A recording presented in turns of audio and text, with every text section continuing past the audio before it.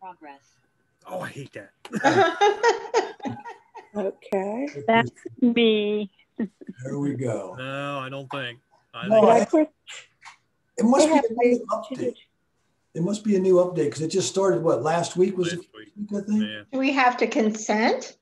No, it just says continue. It's just one of them things that just. Oh, So everybody knows, I guess. So everybody knows that unless you got.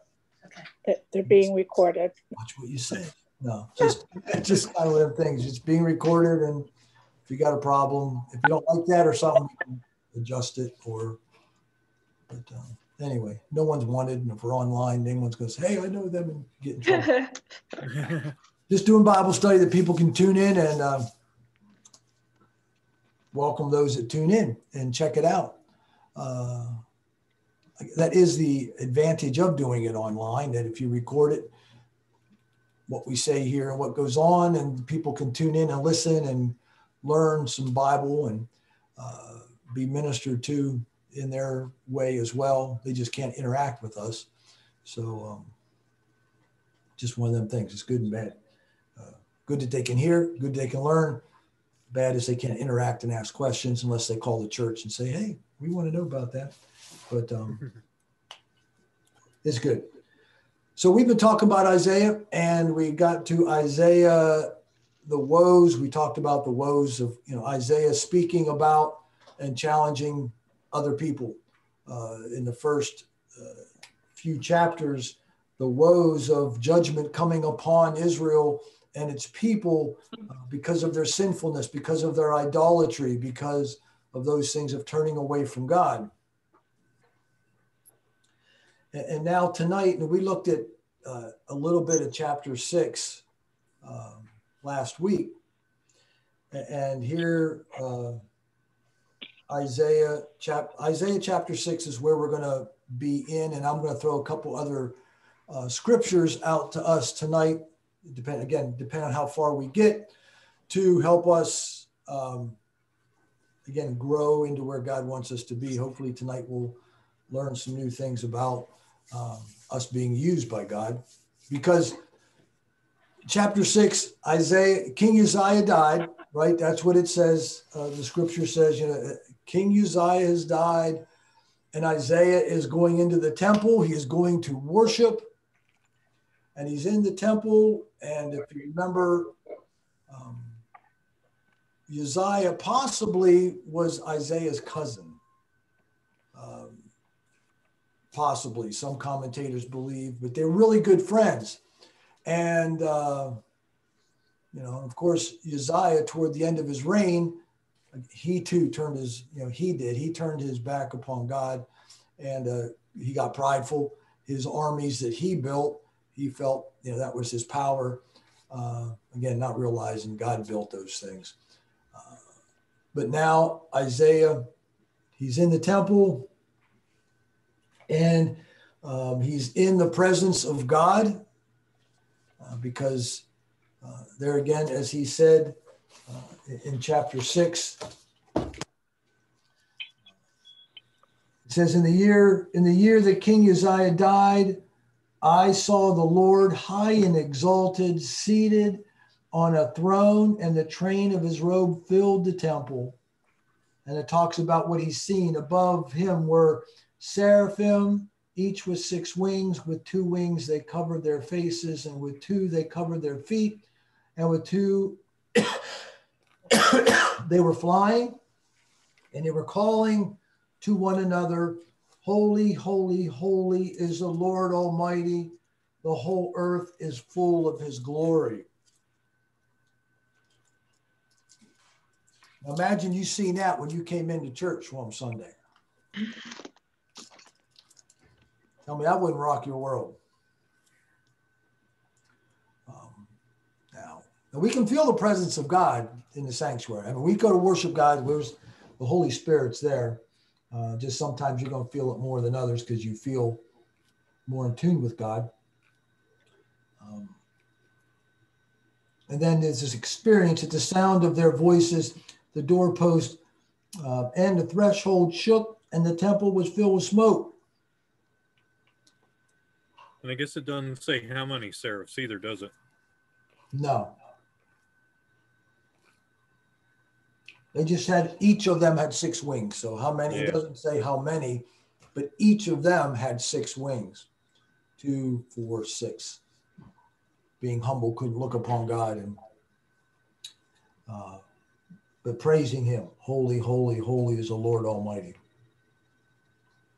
And can you imagine, I mean, what that was like at the sound, and it shook the temple.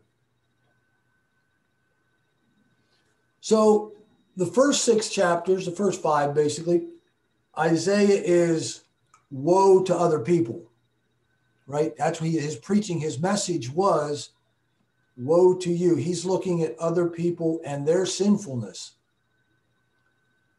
You know, God's given him this word to speak to them against the nation of Israel about their sinfulness, about their idolatry, about their turning from God. Woe are you. And so now he is, what's his response there in verse 5? Woe to me. Yeah.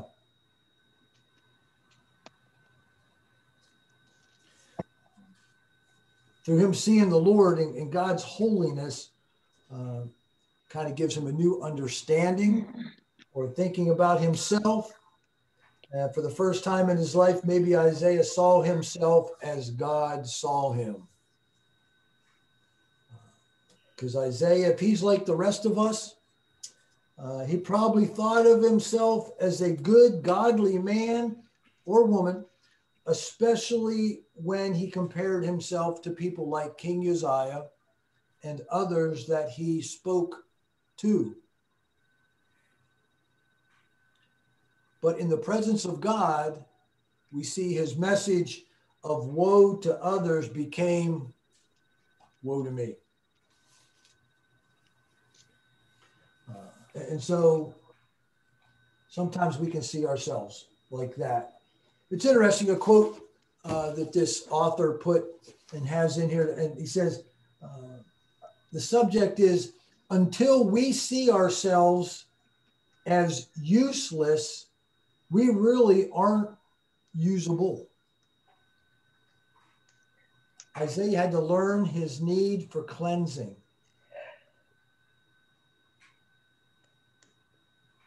So, what is the significance of when God asked, whom shall I send? In verses 8, in light of what happened in verse 7. So let's read verse 7 and 8.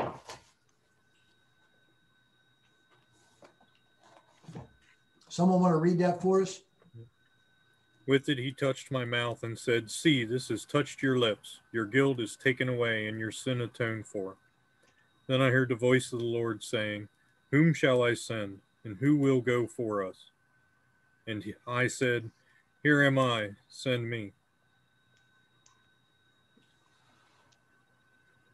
So what came first? What do we see as the significance of God asking, whom shall I send? I think it's volunteering is service, life. I don't know what else you want to include in that. Well, what's the first thing? What happened in verse 7, though? Oh, he was cleansed. Yeah, the ceremonial, because if we go back, I guess I should have read 4 or I mean, the rest of 5, because he says, Isaiah's words in verse 5, woe to me, I cried, I am ruined. God, right? Old Testament, I see the face of God, he's gonna die. But for I am a man of unclean lips, and I live among a people of unclean lips, and my eyes have seen the King, the Lord Almighty.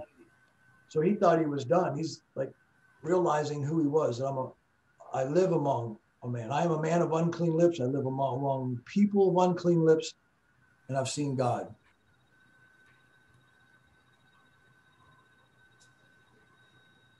And so then we see that the seraphim flew to him with a live coal in his hand. and touched his lips. So that cleansing, sin is dealt with, realizing who he was humbled. And now that the sin is dealt with, forgiveness is given. What comes next?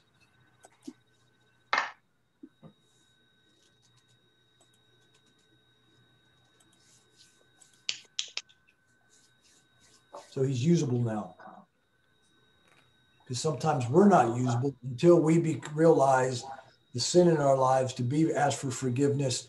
Then the Holy Spirit can move and we're ready to serve the Lord.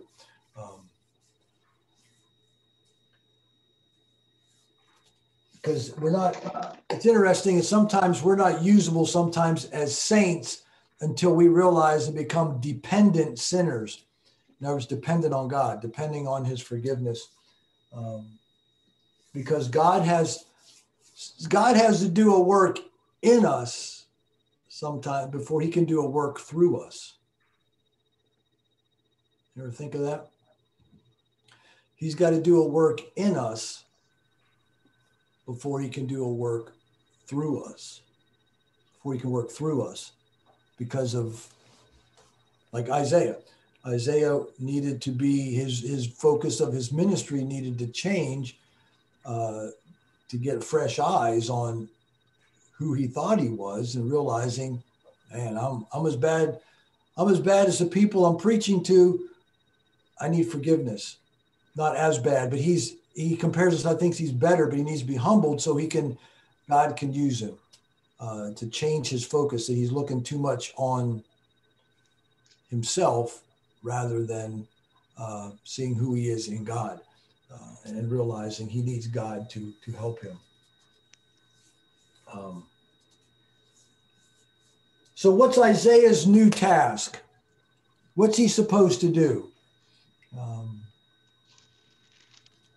What does the Lord call him to do? Verses 9 and 10?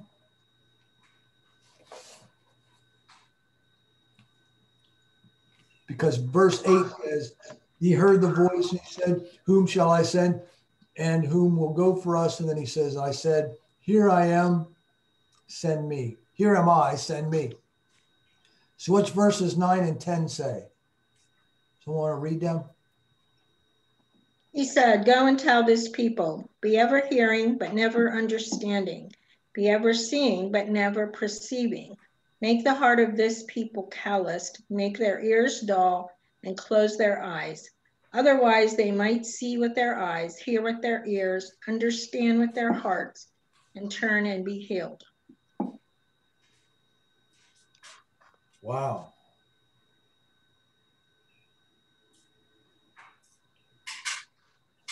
Isn't that interesting? So what's his message? He's giving them a message, and who's going to listen? Nobody? Nobody. Yeah. Yeah. He's giving them a message. He's giving Isaiah a message, and no one listened. Now, Matthew 13, little New Testament, Jesus speaking of why he spoke in parable. Matthew 13, I had it here, 13, 14, and 15. Matthew 13, 14, and 15. It's the same words. See that? 13, 14, and 15, he uses some of the same words. In them is fulfilled the prophecy of Isaiah. You will be ever hearing, but never understanding. You will be ever seeing, but never perceiving. For this people's heart has become callous. They hardly hear with their ears, and they have closed their eyes. Otherwise, they might see with their eyes, hear with their ears, and understand with their hearts, and turn, and I would heal them.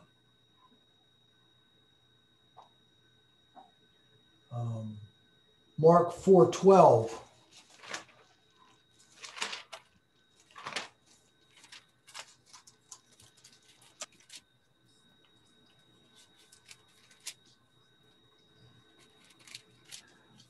Verse 13, he said, or verse 11, he told them, the secret of the kingdom of God has been given to you, but to those on the outside,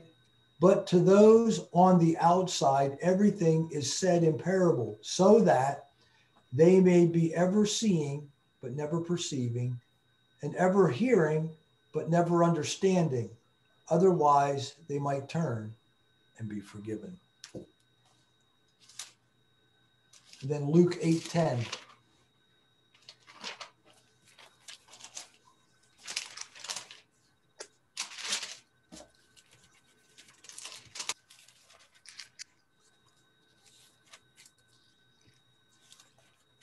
In other words, in a different way, his disciples asked him what this parable meant. He said, the knowledge of the secrets of the kingdom of God has been given to you, but to others I speak in parables, so that though seeing, they may not see, though hearing, they may not understand.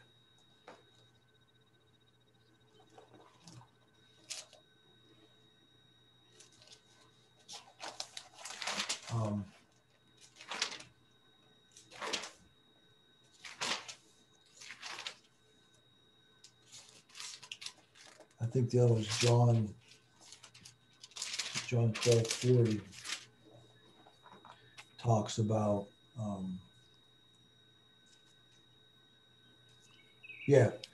John 12:40 says, he has blinded their eyes and hardened their hearts, so they can neither see with their eyes, nor understand with their hearts, nor turn, and I would heal them.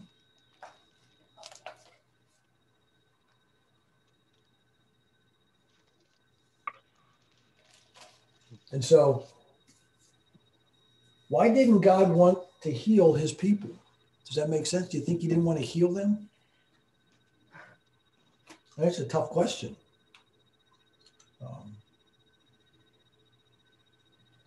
Again, God's a sovereign.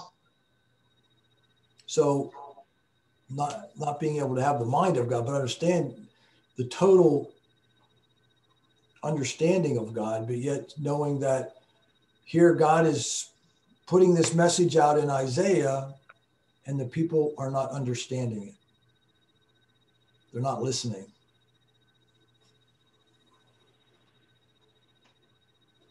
And how many hundred years later, they're still not understanding. Yeah. And God's purpose, it required judgment on Israel. I mean, I guess so long he's tells you, and people don't listen. Again, he's a holy God, and judgment comes. God's a just judge. And they couldn't say they weren't warned. You know what I mean? It's one of those things that Israel couldn't say, well, you didn't tell us. How many years? I mean, exactly how many years this is, but years before Isaiah's message. Straighten up, get right, get back with God, or else. And that's, as we look back at this and we see this going on, as Rick said, we see this going on in Isaiah's time. He went out and he spoke this message. And to think about it, how long? Well, let's just see this. According to verses 11 to 13, how long would he preach this message? As long as it takes. Yeah, because what's it say there? Read verses 11 to 13. What does it say? And I said, for how long, O Lord? And he answered, until the cities lie ruined and without inhabitant, until the houses are left deserted and the fields ruined and ravaged, until the Lord has sent everyone far away and the land is utterly forsaken. And though a tenth remains in the land, it will again be laid waste. But as the terebinth and oak leave stumps when they are cut down, so the holy seed will be the stump in the land. Amen. I'm not sure if that tells that, okay, talks about Jesus coming because out of a stump of Jesse, is going to come out. So that could be some of that as well.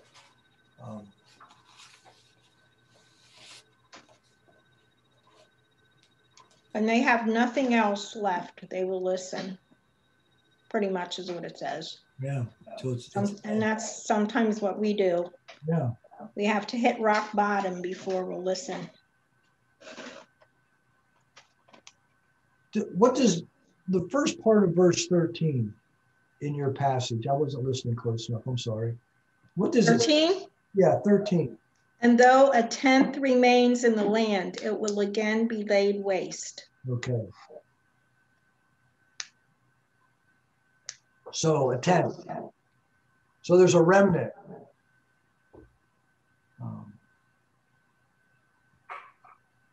What do you think that the significance of the remnant means, or the tenth? What is there a significance in that, do you think?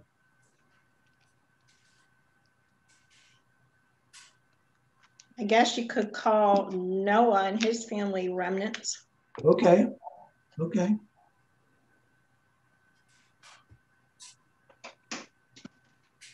And there seems to be always a remnant of people who will follow God in the midst of whatever. Hopefully, we are a part of that remnant. When it comes push to shove, persecution, trials, to continue to follow God. And there had to be a remnant, or else we wouldn't be today. There wouldn't be a nation of Israel. And so that remnant is there. It's just we're studying God's word tonight to hopefully make us strong enough in our walk and our faith that we continue on to be part of a remnant, to be in the midst of things, to turn people back and around to God, that remnant stay faithful. In the midst of culture, in the midst of life around us, that we stand on the word of God and stay faithful. And again, like Isaiah, and all these prophets, but Isaiah that we've been studying, he's preaching God's word, woe to you people, and then all of a sudden he realized he got a little far off. But the neat thing is, in his worship, he met God in the tabernacle, in the temple, and God just showed himself to him, which was really great. And so instead of running, he said, woe to me, and confessed his sin, and the cherubim touched his lips. And now what's new? He got repented and became, my first words to say, on fire for the Lord, not just because he got a cold touch his lips, but he got, what am I going to do? I'm cleansed now. And a lot of times we need to get to that point sometimes, like Julie said about you hit rock bottom, or we think we're doing well, but then God puts a scripture in our minds or a time of worship, and the Holy Spirit reminds us or challenges us to think about something in our life that we need to take before God. We ask him to forgive us, be repentant, and the Spirit fills us and energizes us again. Here am I, send me. Where? What? Either missions or just in the church, in the body, to be challenged to minister, to use gifts and talents to serve him. So how would we gauge the effectiveness of Isaiah's ministry then?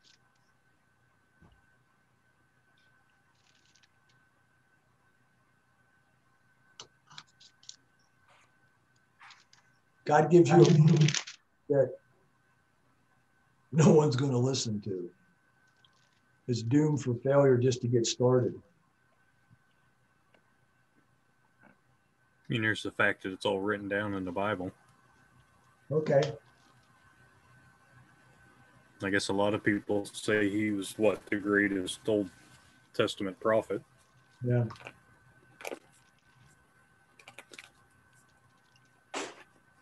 How do you think God looks at your ministry? Each one of you have ministries. You have gifts, talents, and things to do. So Because how do we evaluate them?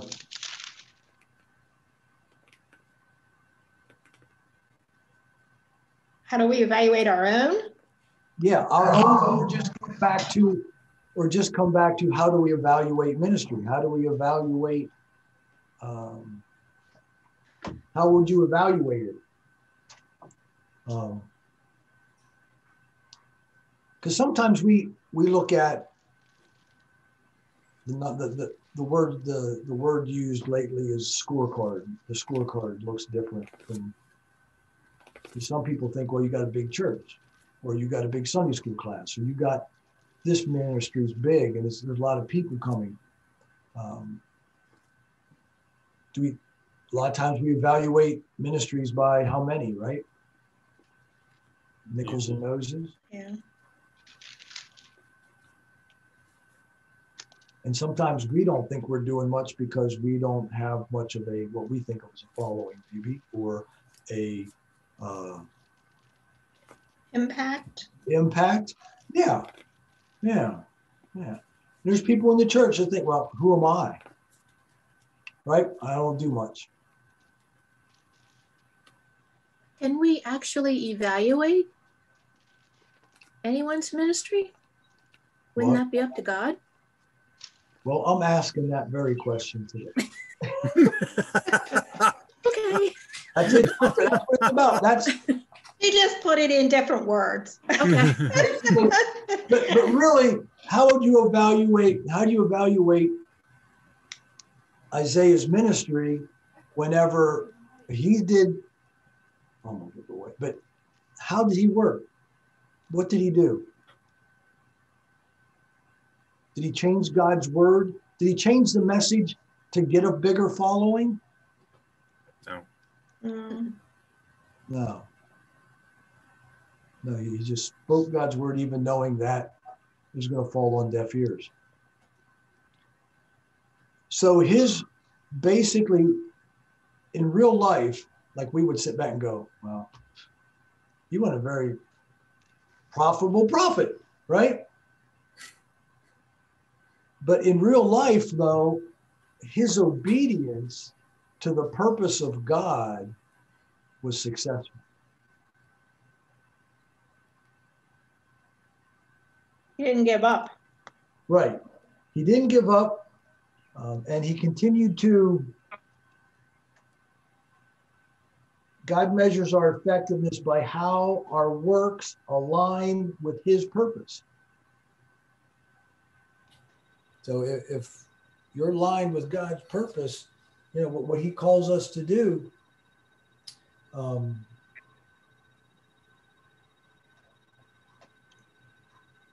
you know, because the ministry of Isaiah was greatly effective, for he fulfilled the purpose of God for his life. And thousands of years later,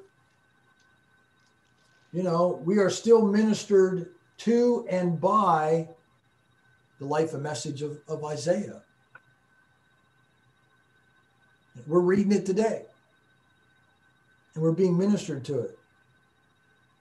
So to reach the purpose of God, we must die to our own agendas and our own ambitions. Dying to self is a small sacrifice, for only the purpose of God brings eternal fruit. Everything else is wood, hay, and stubble. So we do things for the purpose of God, not necessarily for ourselves, not necessarily for our glory, but for his glory, his purposes, his agenda. That's where the eternal fruit comes from. That's where Jesus talked about where your treasures are in heaven. 1 Corinthians 3:12 and 13.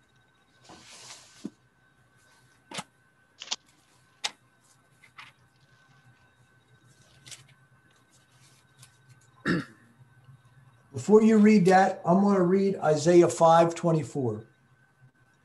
Therefore, a tongue of fire licks up straw, and as dry grass sinks down in the flames, so their roots will decay and their flowers blow away like dust. For they have rejected the law of the Lord Almighty and spurned the word of the Holy One of Israel. So what's 1 Corinthians 3:12 and 13 say? Does somebody have that? So verse 3, 12, and 13? No, chapter 1 Corinthians chapter 3, 12, and 13. Okay. 12 and 13.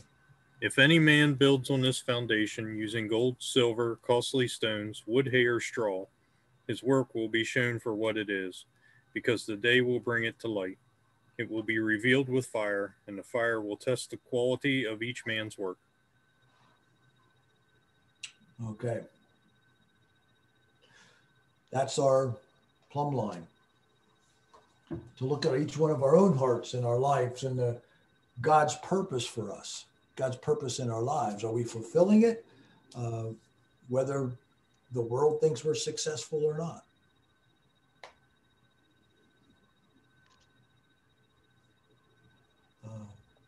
And sometimes that's a struggle, maybe in our present experience, that there's an issue that we struggle with.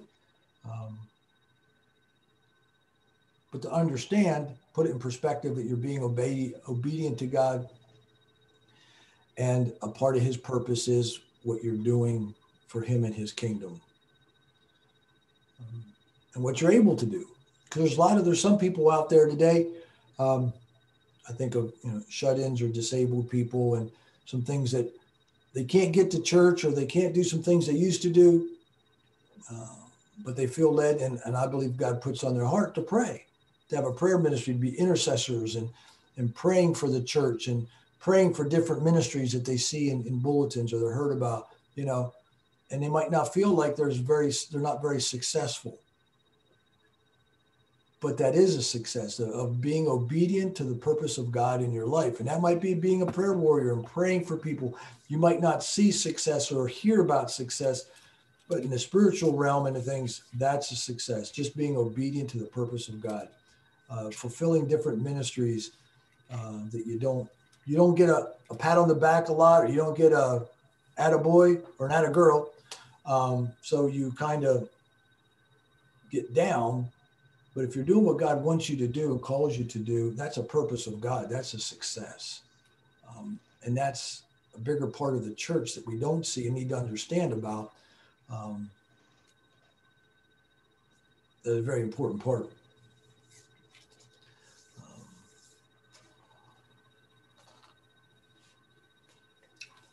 And then the other side of all this is, are there, like King Uzziah, Isaiah looked at him as, I am not as bad as. Do we do that? Are there Uzziahs in our lives that we tend to look at and think that ourselves as more godly than them? And then that keeps us from seeing God, because we don't think we are in that bad a shape. So,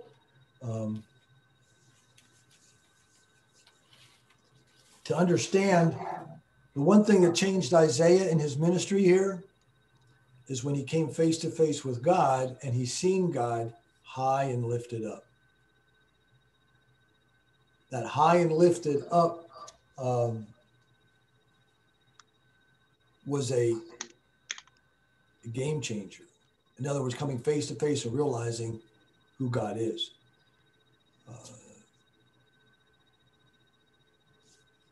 Because we have trouble seeing ourselves accurately until we see God accurately, our Lord accurately, high and lifted up, and bringing us humble before him so that we can be used of him.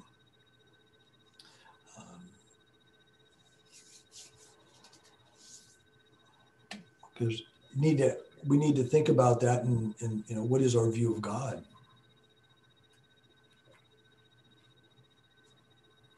Do we see God as God, a holy and just God, a heavenly Father, and wanting to use us and move in our lives? High and lifted up, God is God above all else, above all things.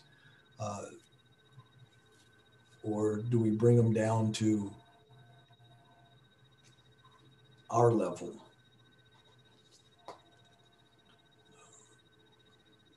something to think about. Because what will we do if we've seen God?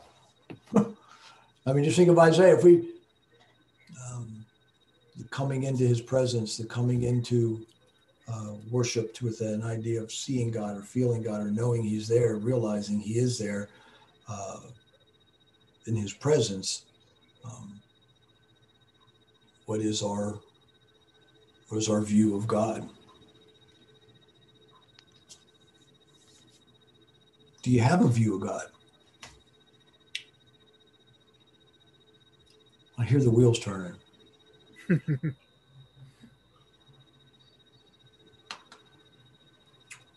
you have a view? What is your view of God?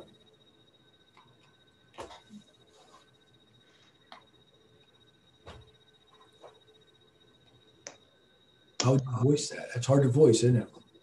Yeah. What is your view of God?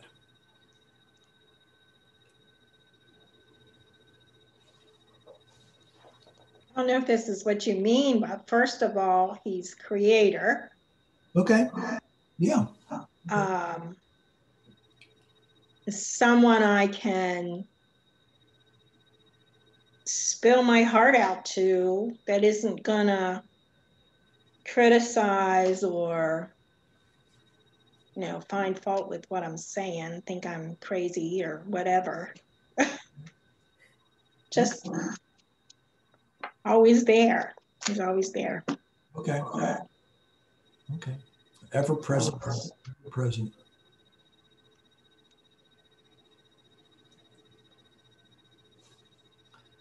Guess you could say forgiving. Forgiveness? Forgiving God? Forgiving. Yeah. He's a forgiving God.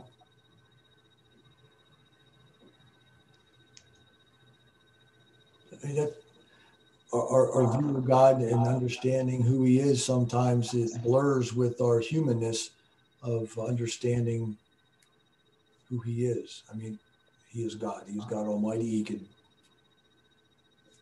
do whatever he wants. But he loves us enough to send his son to die for us. And even in the midst of things going on around us, he is still, like Julie says, he's there. Does that help us think about our purpose then in life? I'm still trying to figure that one out. Well, again, day by day, there again, spending time with God and hearing from him, and then being the best disciple of Jesus we can be. It might change sometimes too, our purpose, like where we are in our life. Tomorrow, your purpose might be to you put someone in your way, in your life, in your direction to do something. Your purpose is to be you in the midst of that, to be Jesus to somebody in a way that he blesses you, or a purpose of ministering in areas that, again, your gifts, your time, your talents, what God gives you, what you have to give to God, to offer to him. Who am I? Who am I going to send to these people? Who am I going to send? And you have the opportunity to go, here am I, Lord, send me.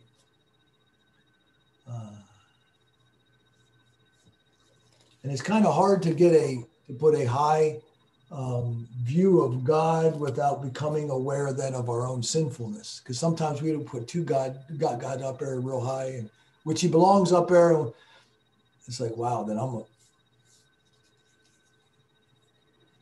look at our sinfulness, and for us then to turn to him as Isaiah did and get cleansed. And then to hear from what he has to say. So,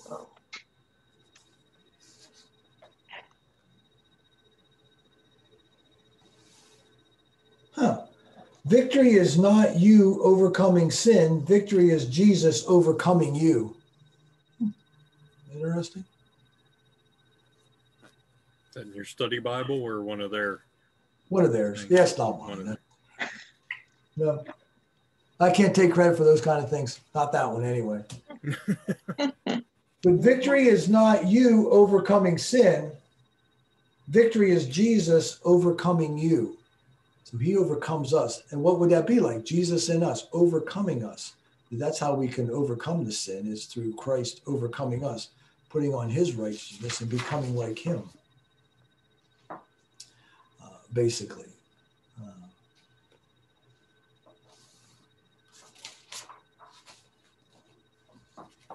Because there's an issue, I have this thing in this, there's a cycle. There's a cycle to everything. There's a cycle to addiction. There's a cycle to sin.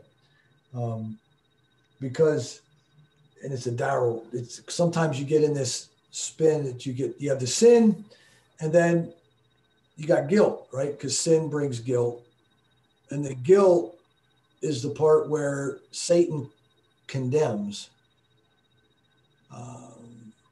where God convicts, the Holy Spirit convicts.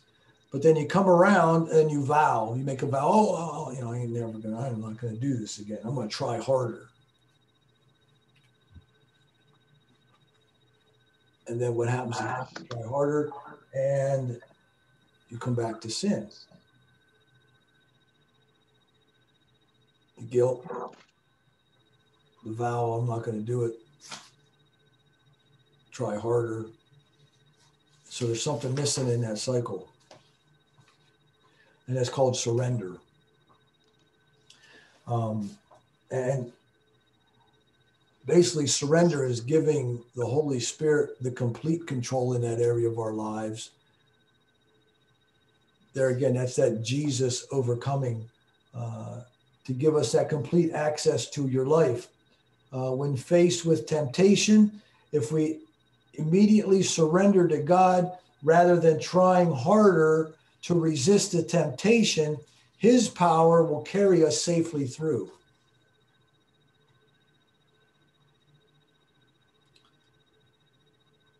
So that's why a lot of times people without Jesus, they're trying to break a cycle, and I can't break it. And it gets frustrating and just deep down, and then it gets that cycle. If you don't let Jesus in, because there's Christians out there that try harder, but they don't let the Holy Spirit, they don't let God in. They don't let the Spirit have control. They want to try to control it. They want to try to fix it. And that's that cycle. It keeps on going until you get God, let God break through. You have to let the Holy Spirit break through. Woe is me, for I am. You can fill in the blank. And then allow the Spirit to have control of that area of your life. That's anywhere. I mean, it happened with me for cigarettes. I would have never quit smoking cigarettes if it wouldn't have been for God. I'd have just kept on smoking. I'd have tried, because I did try. I tried the last cigarette. Go get another pack of cigarettes. I'm not going to open it. I'm going to stick this pack of cigarettes in my pocket. And I'm just going to pretend they're there and they're going to help me, and I just won't open it. Yeah, right. Light them up. It wasn't until, and it was before, well, I'll just share it. It's live. I don't care. It was right before I went to seminary. It was a Sunday morning. It was the night, a couple days before that. I just like, man, this is crazy. How do God just brought the conviction, or he just brought it on me. You know, he's like, you're silly. What are you still doing this for? And so it was at the church service. I went down front after service. They had a time of open altar kind of thing, and they did a thing. And I went down front, and God just laid it out for God. I said, here they are. I can't do this. Help me. Take this from me. And I gave them to him, and I haven't smoked a cigarette since. That's like 24 years or so. Anyway, long time. But praise God. But I wouldn't have quit. And I know there's people out there going, you're just weak. I quit cold turkey. Well, that's good. God gave you that It still comes from God. I don't care where you think about it, but still God gave you that ability to do it that way. But there's things in people's lives, sin issues and that you continue the cycle, addiction or whatever, and until you allow God to break in, they just keep spiraling down with those things.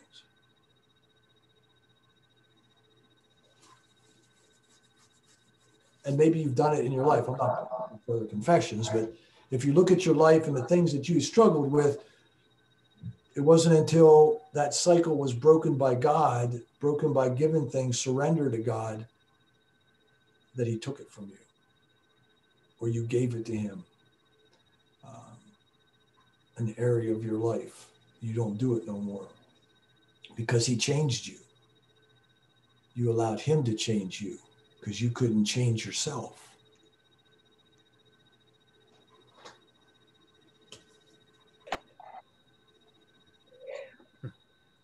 And recognizing our sinfulness really is then recognizing our need for God. Recognizing the sinfulness, the issues, the thing, the spiraling that I'm going through, that you go through this, how much more that we need, our need is for God. And if we're not living our lives of dependence in our walk, in our ministry, we probably don't see our needs. Because we're not looking at God. If we don't look at God, we look at ourselves, we don't think we need anything. We think things are going good. But really, just think how much more better they would be if they would be with God and involved in them and with us. So just think about these things. This is something for you to go, and just think about, okay, how much dependent am I? How dependent am I on God, and how dependent am I on me? And are there areas in my life, in my ministry, that I need to depend more on God and less on me? There's a song out there that says, more of you, less of me. Talking about Jesus. I need more of him in me. You need people to see more of him and less of me. So we see Isaiah, here am I, send me. He's seen that because he came in the presence of God. His view of God changed. And then so did the view of himself change. And then God said, go. And I believe that's what he wants to do with us. Just to be willing to be used by God and be open to what he has for us to serve him, whatever that might be, and not to look at, and I pray that we don't do this at any church, that each ministry that is important as the other one. Everything from mopping floors to greeters to evangelism to all other ministries is all needed, because we all have gifts. We all have gifts and abilities that God has bestowed upon the body of Christ, right? And so the body is the body, and it's many members, diverse groups of people for one reason, to come together to glorify God. When we get the idea of who God is, we see who our need for him. Yeah. And the more we let of him, the more he'll use us. And we get to that point of here am I. Questions, comments?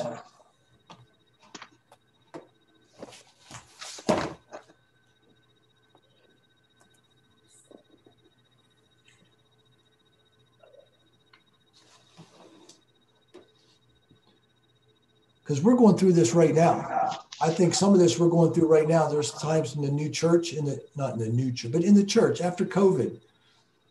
And there's ministries that we're doing, and it doesn't seem to be much fruit to them, right? Because people wasn't coming out, they're not attending, so we don't have big numbers.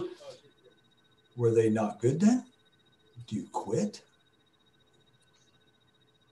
No.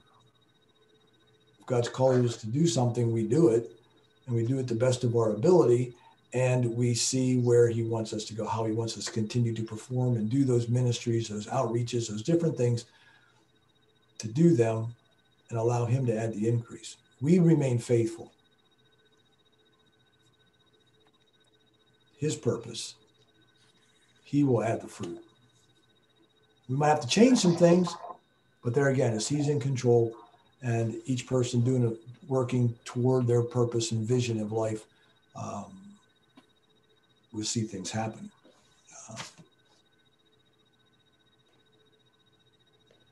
We're willing to stay the purpose. Even in your area of what you're doing for the Lord, it might not, well, who am I? Well, he says you are his child. And to serve him and to, as you say, here am I. And he says, this is where I'm sending you. This is what you're doing. We stay obedient. His glory is lifted up.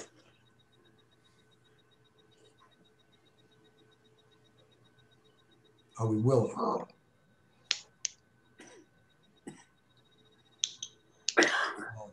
That'd be a prayer focus of ours to God. Where do you want to send me? Who do you want to send me to? Kind of thing. How do you want to use me? Help us get an idea of who God is in our lives and depend on him and see what he's going to do.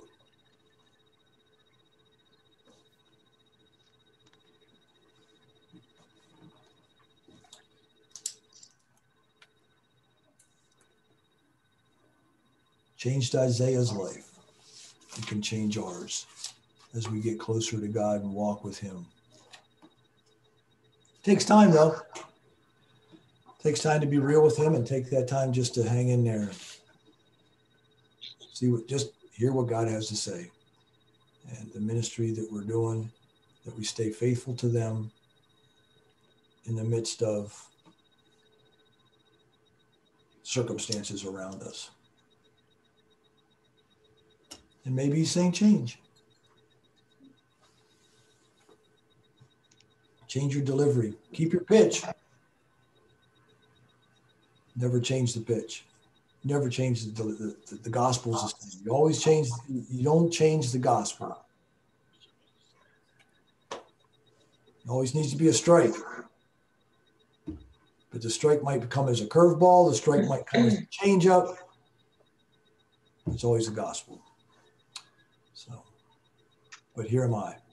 How's he want to use you? How he wants to use me in the coming days for his glory and for his message to be spoken about.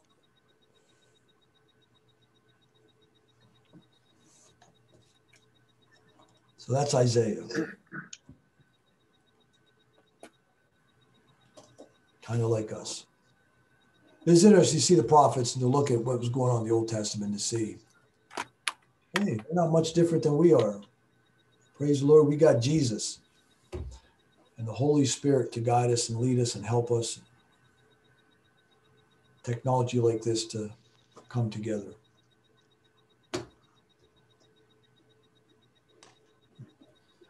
So be anxious to see this summer as we pray through this on what ministries and what purposes God's going to be calling us to. As we seek his direction and what different things he'll reveal to each one of us.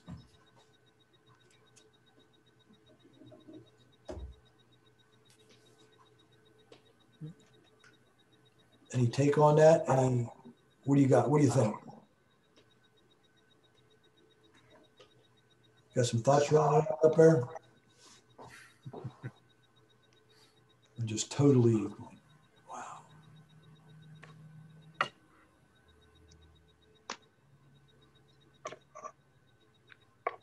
Quiet group.